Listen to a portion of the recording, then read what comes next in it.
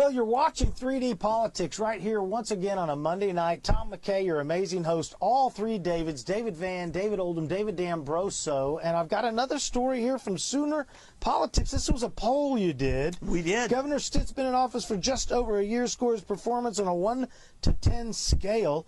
Looks like you got an 8 was your best number. 21 people said 8. Well, 8 was the most common response. Okay. Some scored a 9, 10, some scored them a 1, you know, and that. Yeah.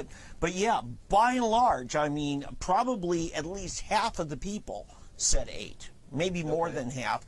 But here's the thing, we're not done yet. I've shared this to the 3D Politics Facebook page. Please get online. We'd like to hear what you think, and then add some comments of why you gave them the score you did. You got a great response on this. A lot of people chimed in on it. And 8 is, you know, even if you want to conjecture a little bit about how you do your 0 to 10, that's an above average score pretty solidly either way you look at it. It is. It is. And it probably would have been higher except for the Medicaid expansion thing, and then he's gotten a lot of guff from the media, especially about the casino compacts.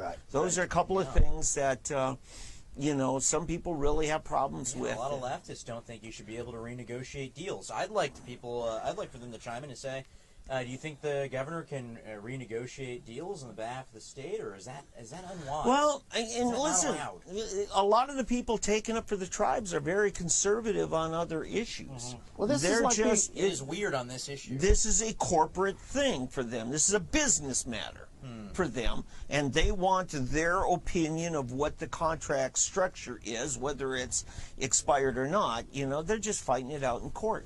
The complexity with the casinos thing is similar to the complexity with abortion. The baby is a sovereign entity inside the mother, which is a sovereign entity who lives in a state that is also a sovereign entity that lives in a federal government that is also a sovereign entity. Very messy business right here. Right. The baby is a sovereign entity living within the state of the mother's domain. Working on a thing over at Constitutional Grounds to explain all of it. Yeah. It is very complicated, especially if you're a lawman. And we're working on simplifying it so you can understand it. Because really, once you understand it, it's really not that difficult. Yeah. Yeah. If you're a viable fetus, you can pretty well figure it out. Yep. Another post here, another poll from Sooner Politics. I'm on a roll. Way to go! If the the Oklahoma Democrats somehow regained a majority in the Oklahoma House, that is, if Democrats take over the Oklahoma House, how many current Republican lawmakers would switch parties?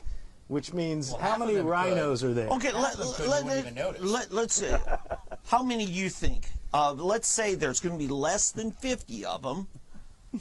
How many of those do you think would switch over? Well, if they were to retake the House, I think probably a good 30, 35 would switch. Oh. Really? So is that half because there are about 77 Republicans in the House? Why wouldn't they just stay with their name and vote the way they would anyway? Well, because I think I think it would end up being rats from a sinking ship, and they're already in name only, for the most part. What does that mean, Oldham? That I think that at that point they would see the writing on the wall. So all the Democrats have to do is get that 51st House seat, and all of a sudden they would jump to 85 members, according to what you're saying.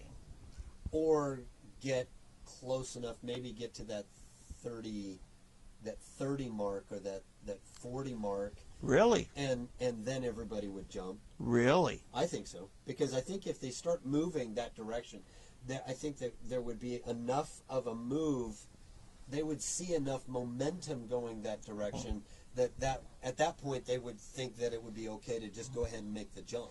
Okay. It also depends upon the district. Okay. Because some of them would be, remember, they're still politicians. And so it really depends upon their individual district. Okay. D'Ambroso, you've got some clients trying to run for seats there. What would you say the number would be in this scenario? Well, I mean, I agree. I said half. I think there's about, and I don't know the number, but I think there's about 77 Republicans in the House. Yes. And I would say about half in either chamber would switch over, especially if leadership switched over. I mean, a lot of these guys... Well, no. What I'm saying here is if the Democrats outright had 51, that would mean there would be 49 left in the House who would still be Republican, or 50, 51 to 50, because there's 101. You're saying 25 of those 50 that are left would switch? Well, I guess I would include who switched over, but yeah, no, I would say probably about half of the remaining Republicans would switch over. Okay, I'm saying I'm actually saying about 9 or 10 that I can identify and say, you know, at their heart, that person's a Democrat. I really only think about 25% of the Republicans are actual conservatives in the Oklahoma State legislature. What's the history of people switching back and forth like that? Do they pop over? Well, all I the will time? tell you, it happened this time, Johnny Tadlock, because what happened this last election, it was the death of the rural Democrat. And Johnny Tadlock from Little Dixie, way over the Curtin County, just, you know, the Choctaw area, when he saw that the former speaker, which was Steve Copeland, who was from Okemah, Okmulgee area, you know, that district, you say, little, kind of getting towards Little Dixie, but a rural Democrat, and he was defeated. And so who did the speakership go to? Emily Virgin from Norman, College Town. She's a liberal, she's a leftist, social leftist Democrat. Right. And Johnny Tadlock said, you know what? I am not going to be ordered around by Emily Virgin. I'm switching. And not only now is he a Republican, he's voting very high on liberty issues, especially Second Amendment rights. Big time. A lot of your blue dogs tend to be that way. Yeah, in fact, there's probably 3 guys left that I know of in our House who are rural Democrats. Ben Loring from up in Miami. That's still a rather Democrat area. You've got Meredith, who I think is from Tahlequah. And then you've got David Perryman from Chickasha. Perryman already announced he's leaving. I don't know what Ben Loring's do. He barely got reelected. And then Meredith, he actually voted on that gun bill. You know, Jason Lowe's trying to undo constitutional carry.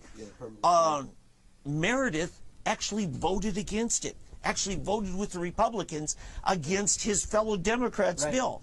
So we have a lot of good 2A Democrats here, shockingly. It's just the nature of where we live. But there's less and less of them because they're switching to the Republicans. Right. And I mean, your hypothetical is interesting, but I mean, I don't think it would happen. I mean, I don't think in Oklahoma we're going to get a Democratic majority probably ever again, in part because you see, going back to our first story with Mayor Pete, the Democratic Party is so out of gas. One of their frontrunners is the mayor of the town the size of Broken Arrow, Oklahoma, that has had a 75% increase in crime. This guy has negative accomplishments. He has not a single accomplishment you could really point to. The guy apparently can't even put on a military uniform correctly if you look at these pictures circulating on the internet. So the Democrats just have nothing, is the point. They've got an octogenarian social communist, Bernie, and then they've got this mayor of this pathetic town that's not doing as well as Broken Arrow, Oklahoma, which is doing very well.